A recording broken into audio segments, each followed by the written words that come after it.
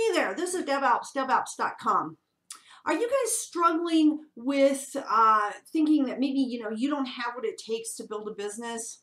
Well, in my short blog post, I'm going over several different things, several excuses that people use for not being successful, and hey, why that's just plain bunk. All right. And the first one that I've heard, when I was at No Excuses, I met all kinds of people. I met people that were that were a little older that would say, I'm just too old for this. I don't look right to do this. Nobody will believe me. There's other people that are that said, well, I'm just too young. I have no credibility. Nobody will believe me. So on and so forth. Okay, disabled. There's a gal in wheelchairs. A wheelchair. There's various things that you have going on. So anyway, I'm going to handle several of these in this blog post. I'm getting ready to put out some great trainings for you. But this one here is one that I noticed an awful lot at the at my seminar, is people were struggling with different things. So I'm going to help you out here. Number one, too old. Okay. And let me put this out there. Most entrepreneurs don't achieve success until they're past 40 or 50. Okay, so the too old thing just doesn't quite fit. So a few people that were too old that started up on businesses, and here I've got one. We all know Colonel Sanders. He was over 65 when he started. But there's a ton more. I have a link in my blog post, something that you can look up, and that would be several different ones that were out there. He's one of them. Lynn Brooks. What is it? Later Life Story Contest. Won this at the Center for Productive Longevity with her story about quitting a job and she didn't like at age 59 and getting laid off from a new job less than a year later. So she set up her own nonprofit business. It's Big Apple Greeter, and as a welcome visitor program for New York City. All right. Then we have Ray Cochran. He was 60 when he started up. He had like I said, you can go ahead and go into the stories of something. I'm not going to go into all of them. Harlan Sanders, we know about Kentucky Fried Chicken. There's just a ton of them. Jean Dowell, age at startup, she was 80 years old. She decided to found Green Buddha Clothing with her daughter, and again, became successful at 80 years old. Okay, so the too old thing just doesn't fit. And there's a lot of network marketing stars that are up and coming stars that are older network marketing stars. So, that just doesn't fly. How about too young? Okay, Russell Brunson, ClickFunnels. Take a look at his story. Started out as a very young entrepreneur. Cesar Rodriguez, he's the number one. Cesar Rodriguez with Tanya Eliza is the #1 earner in his primary network marketing company. Now, he was a 21-year-old broke college student. He literally prospected 20 people. He didn't recruit anybody. He finally decided, hey, I might need some skills. I might need skills. And I'll tell you, it doesn't matter what age you are, you got to have the skills. So he literally moved out where his mentor was and followed his mentor around and shadowed him and learned how to build a network marketing business. That's Cesar Rodriguez. You've got Palmer Luckey, video game virtual reality. He's estimated net worth of $700 million. He's in his 20s. Okay, Evan Spiegel and Bobby Murphy. That's the youngest billionaires in the world. That's with Stripe. Like I said, Russell Brunson. I've got links to all of these, by the way, if you want to look at their stories. How about disabilities? Okay. Well, me personally, when I was a kid, I got kicked in the face by a horse And, that's the pirate thing, right? Never been on a ship, but it's the pirate thing. What happened is, it crushed my cheekbone. It was broken several places. It healed funny. Um, I just had a lot of problems with it.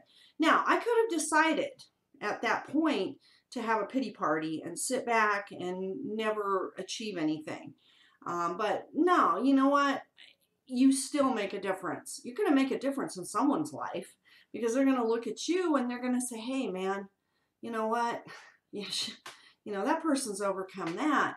Wow, maybe I can do it too. And they can. Okay, they can overcome it. Here's some other ones that have had disabilities. Okay, so we have Richard Branson. He was dyslexic. There's a lot of dyslexic people. In high school, he was told that he would either go to prison or become a millionaire. Okay, so, and he's incredibly, incredibly successful. Peter Knight, he started Check Free because of he started his own company because of his ADD. He knew in a corporate world, he just wouldn't make it. The CEO of Kinko's as well was dyslexic and ADD. You've got John Chambers, CEO of Cisco, was dyslexic. Bram Cohen, he had Asperger's syndrome, and he's the creator of BitTorrent. It's a technology that lets people transfer huge amounts of information. You have David Neilman, ADHD, creator of JetBlue. That's an e-ticketing system. Charles Schwab. We all know Charles Schwab, right? Was dyslexic as well. You have Tommy Hilfiger. He's the one that makes all the designer clothes. Steve Jobs. We know Steve Jobs, co-founder of Apple. You have Bill Hewlett. He's the co-founder of Hewlett-Packard, dyslexic. Steve Jobs, by the way, was dyslexic. Henry Ford was also dyslexic. Ted Turner was learning disabled. Nick Vujicic, he was born without arms and legs. Okay, he's a very rock star evangelist. He also has 2 kids. He has two kids, and so you can check him out. Add to that Jennifer Brickard. She's a sister of Dominique Mosiano. She was born without legs, and she became the tumbling champion in the state of Illinois. All right. Okay. Now let's go into broken homeless type people. You can't build a business without money, right? Okay. Well, get rid of that one real quick. Danny Johnson. She had been married. She made her first million, got married. Within 2 weeks, her newly married husband took all of her money and so left her broke and homeless in a car, and she was making phone calls on a payphone. Okay, right? She is now, multiple, like 8-figure earner. Ray Higdon. Okay, now Ray Higdon started his business when he was in personal foreclosure. His girlfriend was just working to pay the utility bills to keep them from having the utilities shut off. This is one thing I want to mention. Do you think these people are telling these stories just because, that's a good story? Let's put that one out there. No, they lived this. They lived this stuff. They had to learn how to build a business when they were broke and didn't have the funds to do that. Okay, Vince Reed, another one. VinceReed.com, RayHigdon.com. Vince Reed didn't have his first sale until he was, after being in the business for 6 months. He was also in foreclosure, and he also had to turn his car back in. It got repoed. He went without a car when he was in his business for 2 years. Okay. This man really lived that. They lived through that stuff. Okay. So yeah, you can't build a business when you're broke. They did. Misha Wilson, another one. Look up these people. Child abuse. Okay. Now, some of you are sitting there, well, I can't because I was abused as a child. Well, look at Oprah Winfrey. What was her excuse? She was abused as well as a child.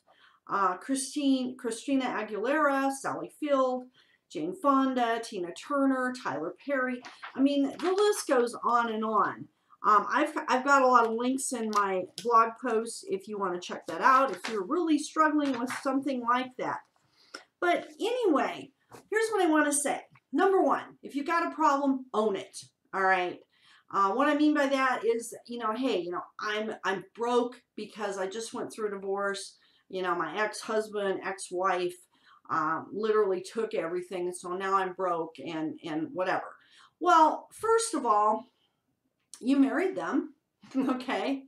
You did that, so you're broke. What can you do about it? Own that problem. Don't just spend your whole life in the next 20, 30 years saying, hey, I'm broke because of my ex-wife 30 years ago. I mean, really? No, you own that problem. Danny Johnson, you know what? She was broke and homeless in a car, but she owned her problem.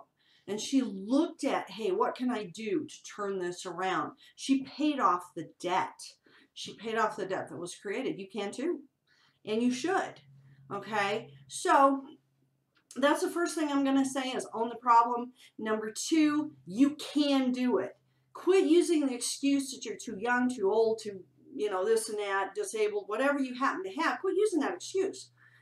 Go for no excuses from yourself. Accept nothing but no excuses. As soon as you start creating excuses, say no, no excuses. And guess what? You're going to turn it around. Start doing the stuff that you think that you know that you need to do to be successful. Anyway, guys, I hope you got value from this. I hope that helps you out. Look forward to my new trainings that I'm getting ready to create for you. It's pretty exciting, and we'll see you in the next video.